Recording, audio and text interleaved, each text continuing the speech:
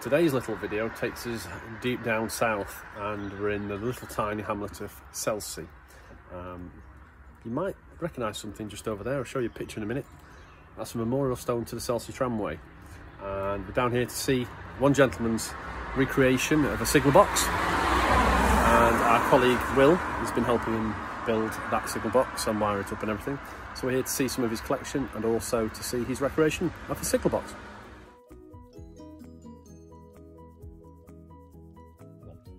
So this is the Paignton North block shelf for Robert Ryan. He, for those of you who aren't aware, is doing a simulated version of Paignton North to the Open Signal Box Simulator system. Temporarily we're using a manual panel to work all the bells, blocks and indicators. When the sim gets installed, the computer will work to everything on the block shelf. It's been wired. I'm not an S&T lineman from BR, so this is all home learnt things, but it's all wired and it should all be working correctly. So here we've got the block and the bell for gasworks sidings. We've got the block and the bell for the the reversible line on the up and down to Paignton South, and we've got the down line non-pegger to Paignton North, Paignton South on the down line. So here we've got our simple panel. We've got the toggle switches which work the bells, and we've got the toggle switches which work the track circuits.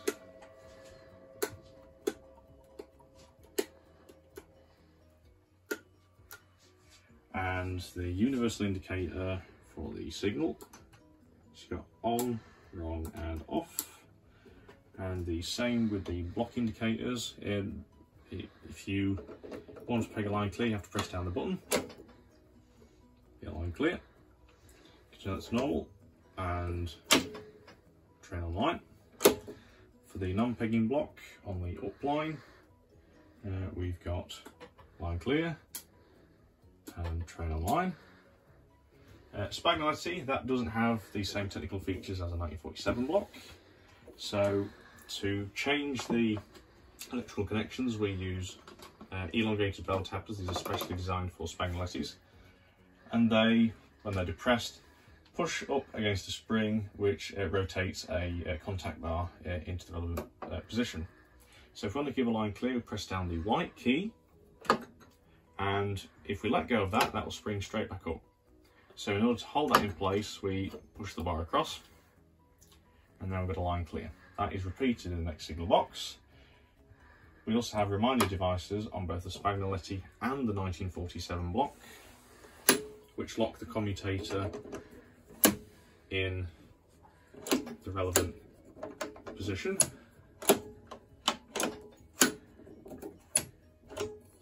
And on the Spagnoletti, it prevents you from pressing down the tapper, but in this case we've already pressed down ours. If we want to go to, if we get train entry in section, we would place train on line, and even if we depress down the line clear key, the contacts in the instrument would automatically destroy the line clear indication and peg it to train on line.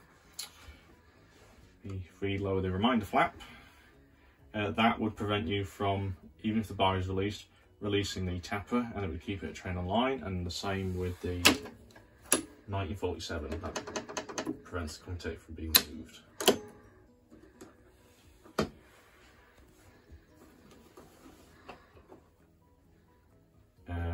We've got the bell to south box on the down line, and we've got the non-pegging indicator as well.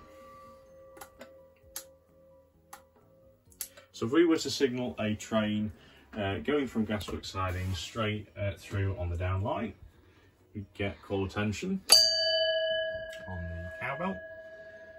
We would respond, and then we'd probably get a code like stopping train.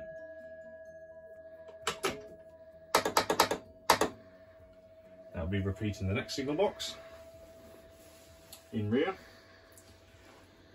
when we get to an entry section, we will then offer it forward.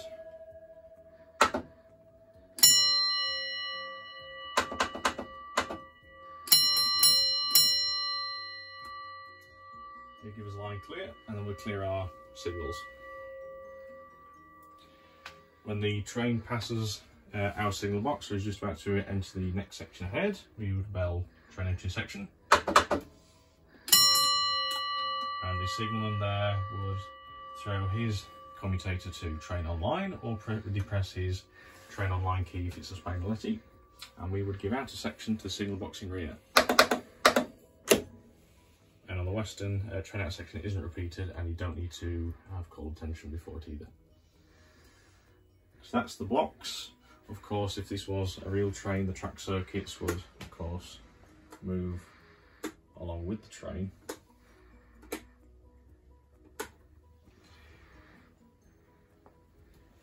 So yeah. Lovely. Fair amount of work gone into it? Fair amount. How many hours? I'd say about 10 hours. About 10 hours work on that. And the next stage is the lever frame and the diagram, which you're drawing the diagram up as we speak. Yep. It's not going to be illuminated because we've obviously got the track circuit indicators. Yeah. We will also be providing Dominic with some photographs of the contacts inside a 47 Spagnoletti, so you can visually see those when we depress the tappers.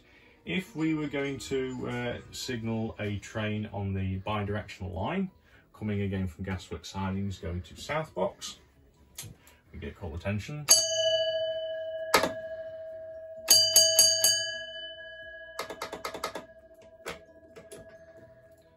Line clear, and train entry section.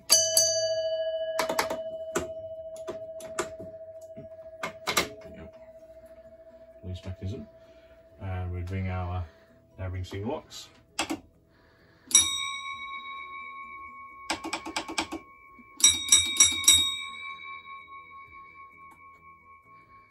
And that he can only do when he reverses his interlocking lever, because it's bi-directional, which is the same as directional lever on the eastern region. And then when the track circuit gets illuminated, we'd send train entry section.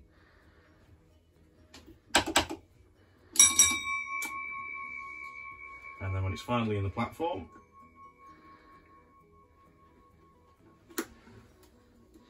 send out a section for the train, signal box in rear, and then eventually when the train trundles down the line, track circuit clear, and we would get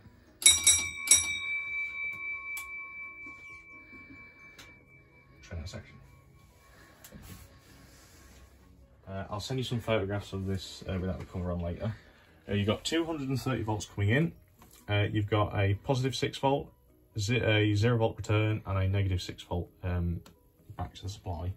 Everything's fused, both on the 230 side and on the 6 volt and 12 volt side, and here we've got a 12 volt adjustable power supply with fine adjustment for the voltage if it's needed. A lot of work gone into that. As I say, the control box and these cables are only temporary until we get the simulator board done. The relays here next to the 6 volt supply, they're just 12 volt relays, standard Schneider relays. Yep. Because the Great Western, if I was to peg a line clear, that is now sending negative 12 volts through the contacts out to line, and a positive is a train on line indication, unlike the other regions, which is positive as a line clear and negative is train on line. The simulator system can't handle that because all the inputs need to be positive, so we need to send the commutator inputs to a relay, and then that will send the information to the simulator. We also have a lamp out unit, and at the moment the lamp is lit and the pyrometer is happy. That's made a contact. If the pyrometer was to go out, or if the pyrometer was to cool down because the flame had gone out, that would ring and it would be very loud. It would annoy the signalman. So the signalman would switch the indicates the bell off position. The indicator on the circuit still works, it's still showing that the lamp is out. However, we just silenced the bell. When the lamp would be lit, we get that indication, but no bell ring, unlike on the LM system. Yeah. It's the signal's responsibility to put it back to normal. And then test the system. This test tab, which we have shown before on a small snippet on the IRSE, this simulates the breaking of the pyrometer circuit. There is two circuits to these units. One is the indicator circuit, and the other is which activates also the relay, and the other is the bell circuit, which flows through the relay and out to the bell. That's on the back of it, isn't it? That's on the back. Yes. Yeah. Brilliant. Thank you very much. All right. So we've had a brief look at these on the IRSE minor railway section previously on the Facebook page. So at the front is the indicator unit, and what happens is the pyrometer circuit comes in from the battery and the signal through the pyrometer back through here. It goes into the line contact. It will then flow through this switch. This is the test circuit switch, and it will then flow through the coil. It will then flow through the coils of the relay, and it will then go back out to the pyrometer. In the event of that circuit failing, because this is a normally closed fail-safe system, the flag will automatically go to lamp out, and it's weighted to that position, so even if the power fails, which we can demonstrate now. Yeah, a few seconds later it drops off. A few seconds later it will start dropping off. It's a bit stiff, that one, there you go.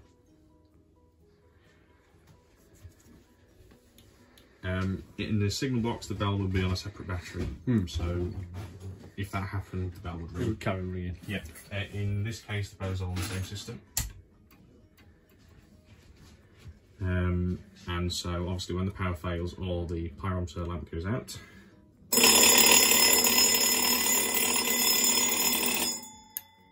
and we can, if you have a look at the relay here, so this is in its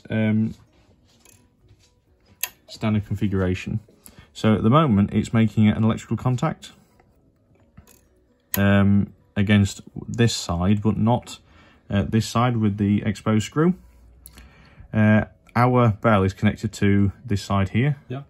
So as soon as the power is taken off, the spring will pull the armature back because the pivot's here, and that will spring forward and make the contact.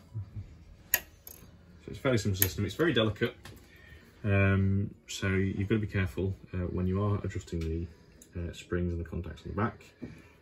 But as with most things, as long as you take due care and attention, it will be fine.